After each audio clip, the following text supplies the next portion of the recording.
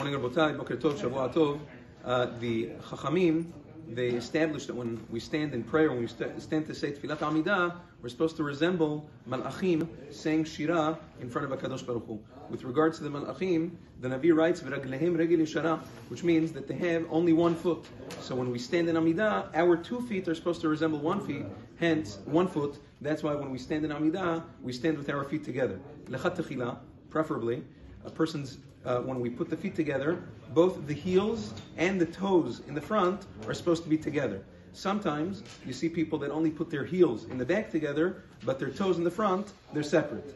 Even though they do have what to rely on, but according to, preferably, a person should have both together, both heels and toes together. Now, there are certain situations where a person cannot stand for Tfilat Amida. For instance, let's assume for a moment, let's say a person's ill, a person's not feeling well.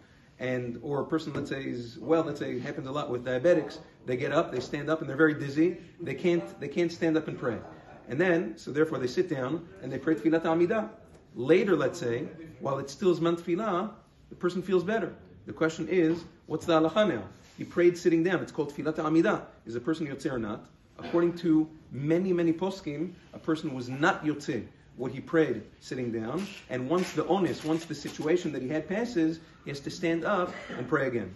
Nevertheless, Maran Zechron Bracha in Yalkut Yosef Chelik Aleph, which he wrote himself, he writes over there that there are several poskim who write that even when a person sits and prays, a person still yotzeh b'di'avad, and therefore over there, what should he do once the onus passes? He says he should stand up and pray again, but you should make a T'nai Nedava, which means, he says, before he starts the Amida again, he should say, if I wasn't yotzeh the first time and I'm chayav to pray again, this should be a tfilat chova, an obligatory prayer. And if I'm not chayav, if I was already yotzeh, this should be a nedava, this should be a voluntary prayer. Be'ezat Hashem, in the coming days we'll speak about what's the halacha if a person's on a train or on a plane and he has to pray sitting down, what the halacha would be over there. It happens a lot. Yom Tov.